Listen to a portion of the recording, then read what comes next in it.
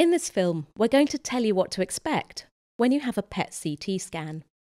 A PET CT scan is a powerful scanning method which uses very low levels of radiation to provide detailed information about the inside of your body. This information can reveal certain medical conditions, helping a diagnosis to be made without a person having to undergo more complicated or uncomfortable procedures.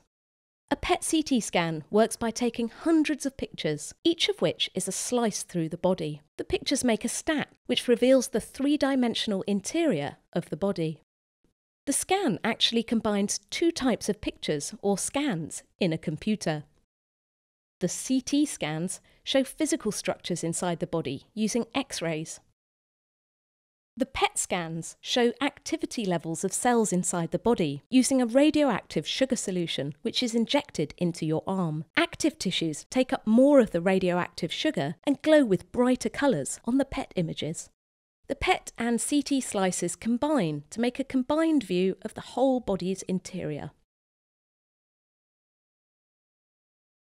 The hospital's scanning department will contact you with details of your appointment and will send you any necessary written information.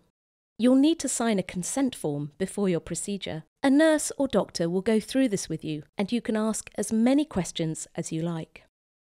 They'll want to know if you've had radiotherapy, chemotherapy or surgery within 8 weeks of the appointment date for your scan, or if you are pregnant. You must avoid strenuous activity for 12 hours before your appointment and must not eat or drink anything except plain water for 6 hours before your appointment time. Although the dose of radiation is very low, pregnant women and small children should not come to the scanning department.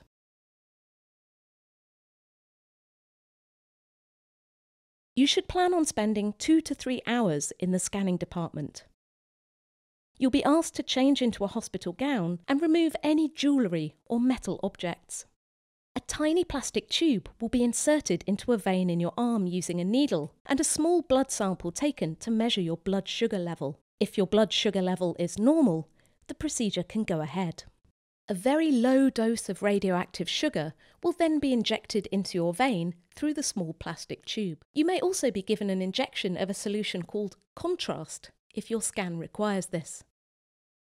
You'll be asked to sit in a private room for about 50 minutes to allow the radioactive sugar and any contrast you might have been given to spread around your body. You'll be asked to empty your bladder before going through to the scanner room.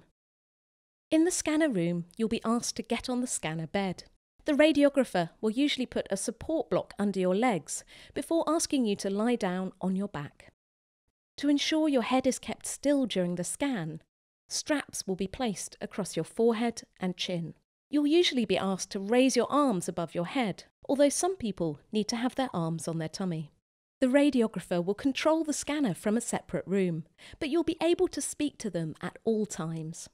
The couch will move slowly back and forth through the scanner, taking images for about 30 minutes.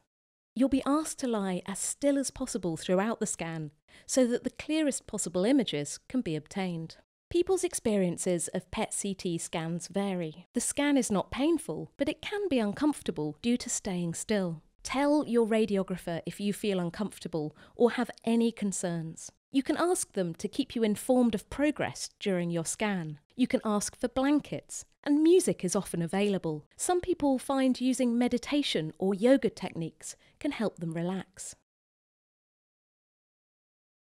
After your PET CT scan, you may leave the department and eat and drink normally. PET CT scanning is safe. The radiation dose from a PET CT scan is very low and goes away naturally very quickly. It doesn't make you feel unwell, and any risk is far outweighed by the benefits of earlier and more accurate detection or assessment of disease.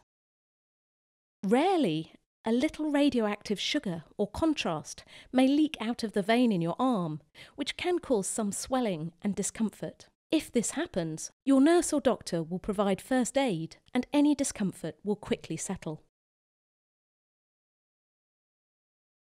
Following your scan, your doctor will arrange to meet you at a later date to discuss the findings from it. If you have any questions or concerns about any aspect of your PET CT scan, you should contact your hospital.